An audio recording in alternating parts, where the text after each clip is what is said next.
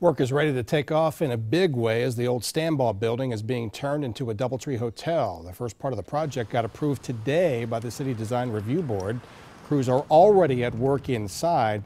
Over the next few months, contractors will be replacing the roof and windows and also repairing their exterior terracotta tiles. There's been damage and things on the inside just from water infiltration and things like that. So just getting the building kind of sealed up and watertight and being able to create those renovations inside is going to be just a drastic improvement. And that work begins in December. It'll be about a year and a half before the hotel opens to guests. It will be the first downtown hotel in several decades.